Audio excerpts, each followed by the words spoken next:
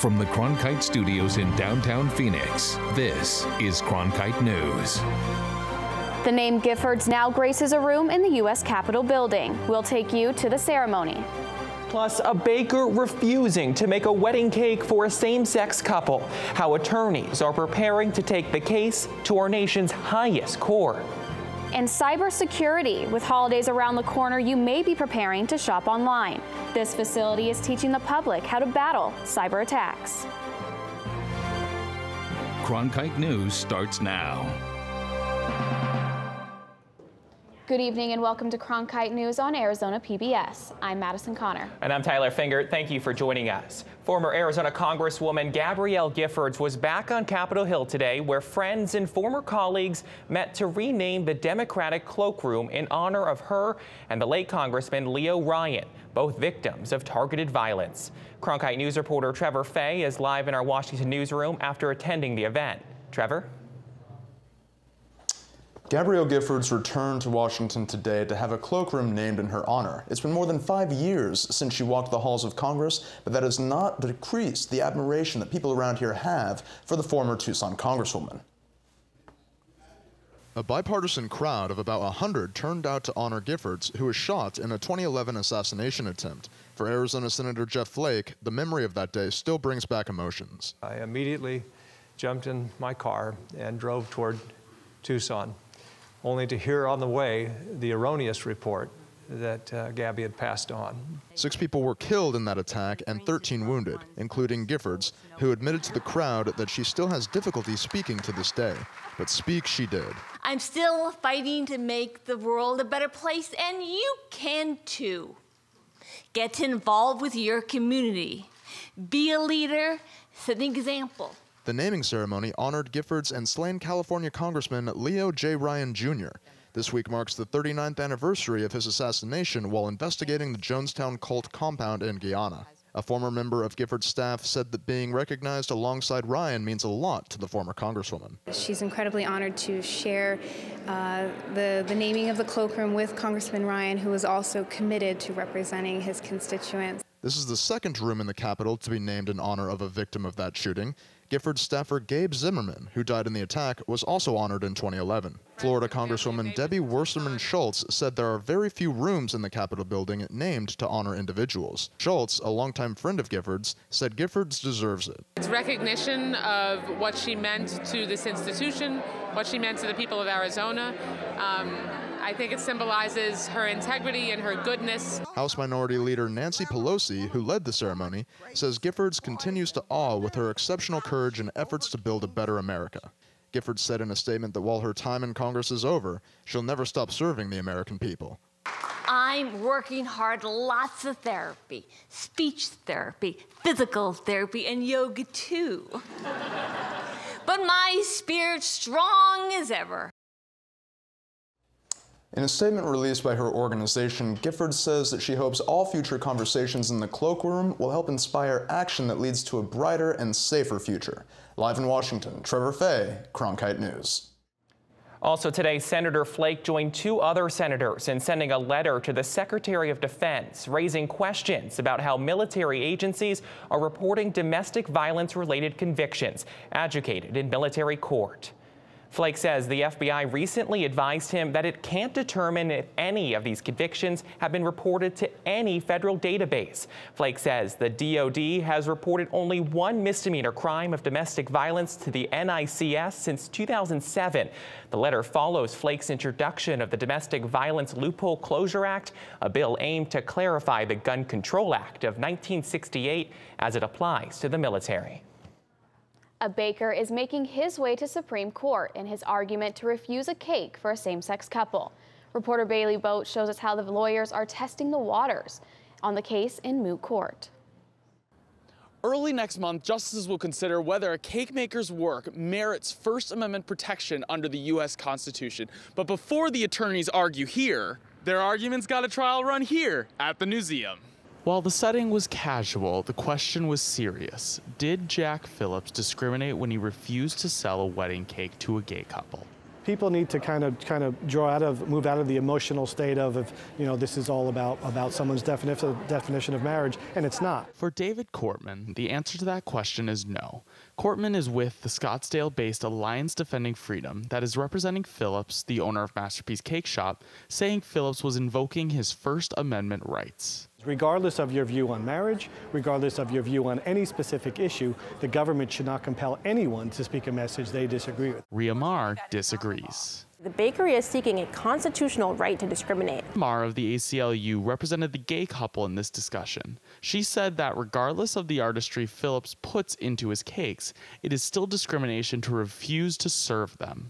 The case is not about whether cakes are art, it's about whether the government can prohibit discrimination even when the product you happen to sell is artistic. The panel was moderated by 4 Supreme Court journalists, and they took their roles seriously. And that's simply not the case. But there has to be a I think the Chief Justice's question was, let's assume it's expressive. The next time the case will be heard, it will be for real on December 5th. In Washington, Bailey Vogt, Cronkite News. After last week's elections and monumental wins for the transgender community, a transgender congressional candidate held a panel here in the Valley. Reporter Emily Richardson tells us how the norms of politics are changing. We're in the middle of Transgender Awareness Week, and to celebrate it, local members of the LGBTQ community gathered to discuss and explore issues they face in society. We have doctors, lawyers, nurses, construction workers. I transitioned while I was a police sergeant. According to the Williams Institute, 1.4 million adults in the United States identify as transgender. To help make the public more aware, Brianna Westbrook, a congressional candidate, and other members of the LGBTQ community came together to have a conversation about transgenders' rights. It creates social change. It is the conversation that brings progress. Stephanie Sherwood is a transgender woman who transitioned 4 years ago, but her first memory of struggling with her gender was in kindergarten. And there was a child who was painted an easel. And I thought, that looks fun, I want to do that. And so she took kind of a smock thing and put it over my clothes so I wouldn't get paint on me. And I freaked out because it looked like a dress to me. And I still vividly remember thinking, oh my God, people are going to see me in this, and no, I want to be a girl. Sherwood believes her coming out experience was easier than it is for most, but says it put her career in jeopardy. At the police department, there were, no one said anything to me, but there were people who had gone to the union and also to the chief and asked them to stop me from transitioning. Members of the LGBTQ community believe the social norms are changing, and soon being transgender will be accepted on a national scale. Because you have candidates like myself and other candidates across this country that are standing up for LGBT rights to bring the progress we need to create a better future. The public perception of transgender people has absolutely changed. Transgender Awareness Week leads up to Transgender Day of Remembrance on November 20th, honoring those who lost their lives to hate crimes. According to the Human Rights Campaign, so far this year, at least 25 transgender people have been violently killed. In the broadcast center, Emily Richardson, Cronkite News. The State Health Department released its annual Arizona Child Fatality Review today. It says 783 children died in Arizona in 2016, and researchers say 42% of those deaths could have been prevented. 71 children were killed in motor vehicle crashes last year, and nearly a third of those, failure to use seatbelts or infant restraints contributed to the deaths. 79 children died due to unsafe sleeping situations. More than half suffocated from bed sharing with adults or other kids. And use of drugs or alcohol was a contributing factor in 14% of all child deaths. A committee in Arizona chapter of the American Academy of Pediatrics uses this annual data to create education campaigns and push for policy changes to keep Arizona's kids protected. Western Union is getting ready to pay up. If you've fallen victim to wire transfer scams within the last 13 years, you may be eligible to get your money back. Approximately 10,000 Arizonans could receive more than $11 million in refunds as part of the settlement reached by Attorney General Mark Brnovich and 49 other states with Western Union. The settlement, finalized in January, includes a $586 million fund to refund consumers who unknowingly wired money to scam artists. Customers have until February of next year to file a claim. Those who have not received a claim form are encouraged to apply for a refund by visiting westernunionremission.com. These days, cyber crimes can wreak havoc in more ways than we think. From fraudulent charges on a credit card to shutting down entire neighborhoods, nobody is safe from a cyber attack. And Kirika Omernia went to the grand opening of the Arizona Cyber Warfare Range today to find out one important way to protect against these attacks. Experts say that in Arizona alone, there are 7,200 cyber jobs available. People who go to the range can figure out just what it takes to get a job in this field. We have a huge cybersecurity skills gap. Most people that are in the cybersecurity industry are so bad at their jobs that if they were in any other job, they would be arrested or indicted for fraud. Brett Scott is the co-founder of the Arizona Cyber Warfare Range. His company teamed up with Grand Canyon University to educate the public about cybersecurity. Scott says the range is available for anyone from a mom who wants to protect her kids to someone who wants to launch a career in the industry. Right now, our enemies have it all over us, and if we want to survive, we must get more people in this fight, capable cyber warriors. I'm actually a security analyst at McKesson, so I work in the Security Operations Center there. Nick Flahiff volunteers at the range.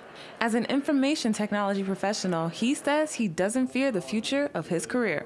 The amount of open jobs, they need people so badly, so they're willing to, this is a field you don't need a college degree. You don't need any certifications. Really, all you need is hands-on experience. While Flahiff did not go to college, Carissa Nolan took a different path. She majors in information technology at GCU, and she discovered her love of cybersecurity in high school after her teacher was locked out of a computer. I told him, I was like, well, I can try to get into it if it's not technically allowed, but if you're okay with it and you won't get me in trouble, yeah, I'll do it. She now hopes to stop people who use that skill with bad intentions. Scott stresses the importance of people filling these jobs and what could happen if they don't. Better brush up on your foreign language skills because we're not going to have a country anymore. The range is free to use for anyone with an interest in this career. In the control room in Kirika Omernia, Cronkite News. For undocumented immigrants, getting sick isn't as easy as a quick trip to the doctor. Coming up on Cronkite News, how a 100% free medical clinic is giving its patients peace of mind. Plus, lighting up the night sky. A fireball made an appearance in Arizona last night, and it was all caught on camera. I'm Judy Woodruff, anchor and managing editor of the PBS NewsHour. The journalists of tomorrow face a fast-changing media landscape, but quality news remains vitally important to our communities, our country, and our world. At ASU's Walter Cronkite School of Journalism and Mass Communication, students learn solid, reliable reporting, holding the powerful accountable, and rebuilding the public's trust. The Cronkite School and Arizona PBS, preparing the next generation for a stronger future of journalism.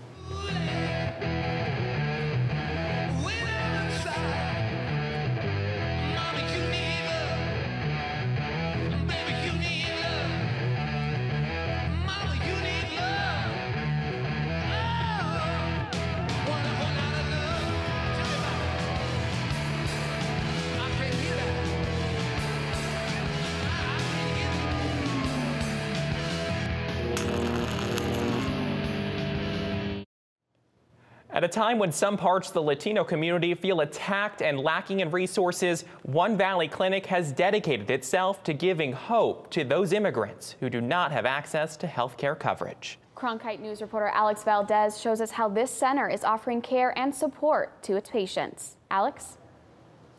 It can be daunting to try to get health care when someone doesn't speak the language or doesn't have the legal status to navigate an already complicated system. The mission of Phoenix Allies for Community Health Clinic is to cut through all that red tape and simply provide much needed and often not found medical care. Everywhere you go, you feel that position that pretty much everybody is against everybody. You come over here and you don't feel that. When Luis Edgar Chavez realized he needed medical care, he didn't know where to turn to. But a chance encounter brought him here to the Phoenix Allies for Community Health Clinic, which treats patients like Chavez, who was undocumented. One day I was feeling really sick on the day, so they gave me some kind of like emergencies help with an IV. Seems simple enough, but for certain parts of the immigrant community, finances, paperwork, or proper documentation can be roadblocks to getting the health care they need. But at Potch, that's not the case. The clinic located in West Phoenix has its doors open to whomever may need it, regardless of their status. The clinic is primarily run by volunteers and medical students, with certified doctors doing occasional rounds. It's funded 100% through donations. Potch currently provides healthcare free of cost to the immigrant community. Immigrants often have trouble obtaining insurance or other healthcare assistance provided by the government. A lot of immigrants are here on visas and they have a green card. McMullen says Potch treats many chronic diseases among the immigrant community, like hypertension, diabetes, high cholesterol. For patients like Chavez, a place like Potch not only provides him with medical care, it also gives peace of mind. Like way easier to come over here and get health treatment than trying to go to a regular hospital, other clinics. Potch is one of 3 Valley clinics that currently treats both documented and undocumented immigrants free of charge, with the number of patients they are able to see related to the amount of monetary donations they do receive. In the broadcast center, Alex Valdez, Cronkite News. Officials at the Arizona-Mexico border have cracked down on child drug smuggling. One former smuggler says he successfully took drugs across the border for years while on his way to school. 14-year-old Evaristo Peretta was arrested after he was caught smuggling meth and spent 2 years in prison. He has shared his story in hopes of convincing minors to stay far away from the smuggling activities. Border officials say many children are bribed into the act.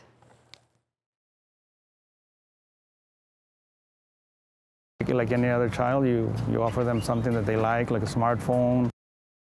Officials say meth is the most common drug smuggled because it is easy to hide. Parents are advised to educate their children on the dangers of the drug cartels and tell them to be alert of their surroundings while crossing into Arizona.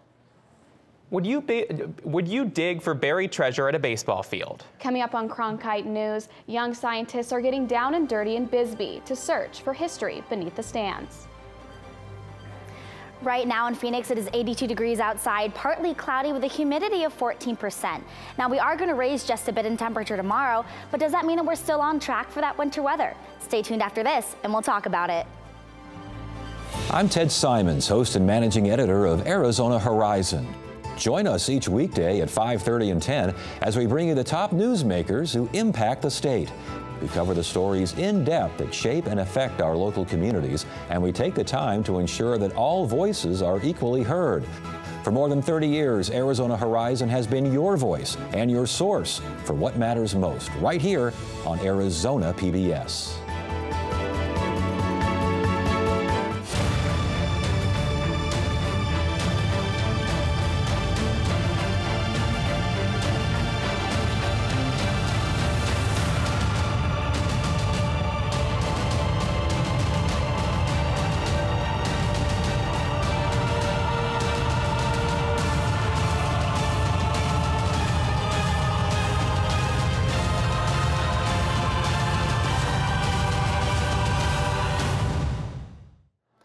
More than 100 years have passed since Warren Ballpark opened in Bisbee, Arizona, but its history hasn't been forgotten.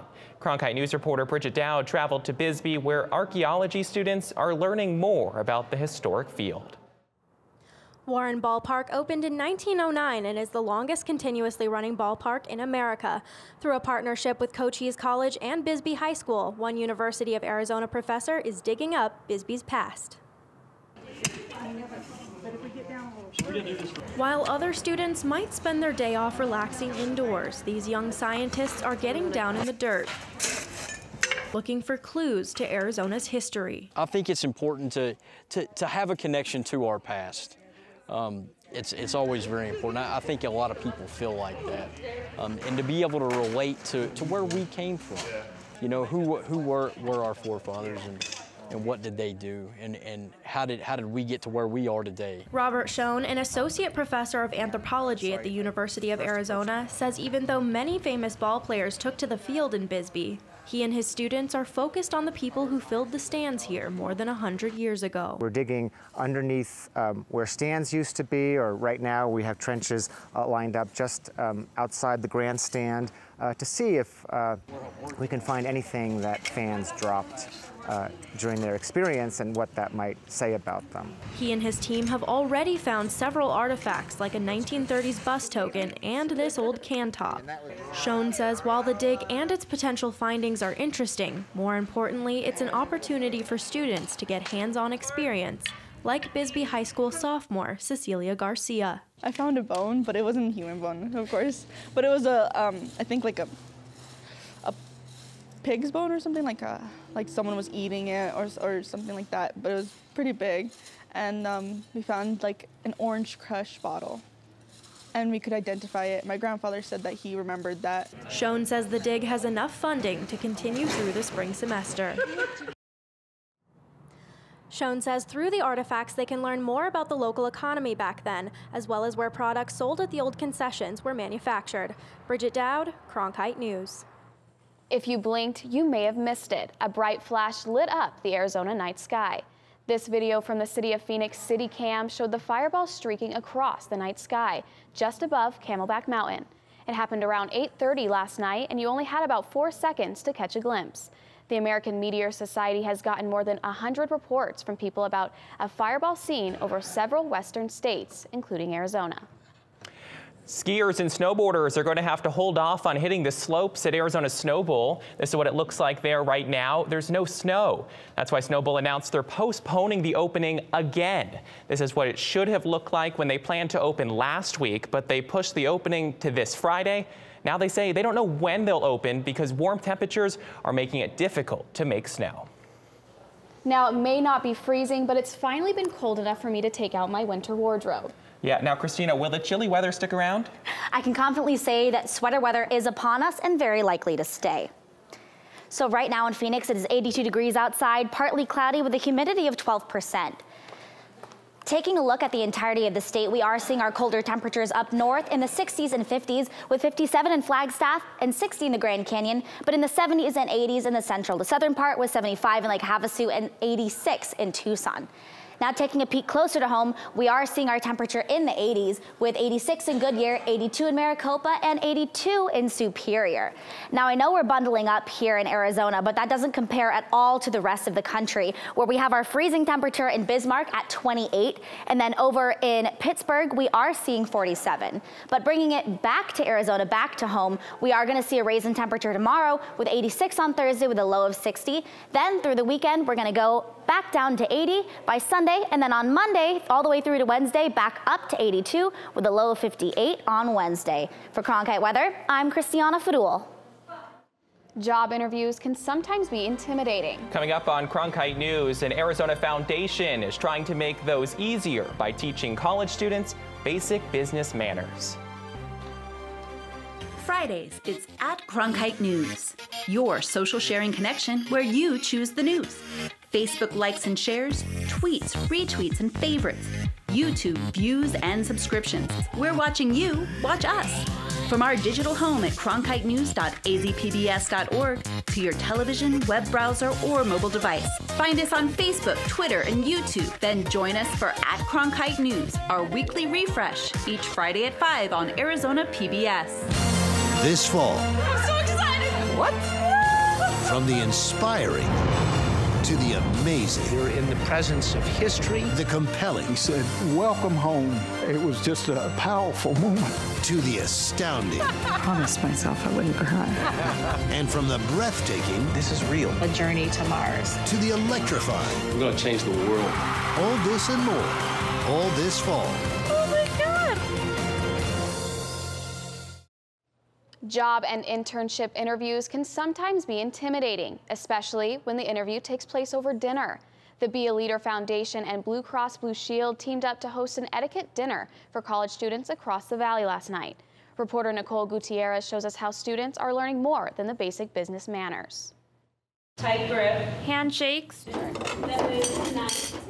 Silverware. So eating is a quiet, unobtrusive. And table manners are just some of the things college students are being exposed to. I don't know anything about this. Omo Kumara is one of the many college students here to learn how to potentially make good impressions on employers. What you see here is an etiquette class. Help students begin to think about how they present themselves for their future clients, for future employers, all that kind of stuff, to help them to kind of understand what is appropriate to do, what is not appropriate to do. Students that attend the etiquette dinner not only learn what fork and what knife to use and when to use them, but they also learn that the food isn't the most important part of a dinner.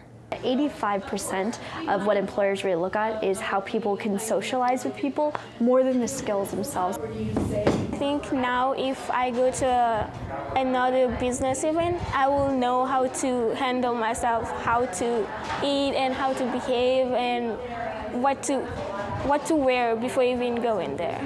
College coordinator Rachel Olson says it's not just what's on your resume that can land you a job. It's really about having the confidence to sit around a table with people that are interviewing you or that you're trying to impress. Confidence these students can take to the table. In Phoenix, Nicole Gutierrez, Cronkite News. Cronkite News is proud to be the news division of Arizona PBS. Here's what's coming up on Arizona Horizon and PBS NewsHour. Arizona Horizon will talk to State Superintendent of Public Instruction Diane Douglas about misallocated federal education funds. And we'll look at efforts to help those with criminal records get jobs. I'm Judy Woodruff on the next NewsHour. Down to Earth, what life is like for astronaut Scott Kelly after spending a year in space. That's Wednesday on the PBS NewsHour.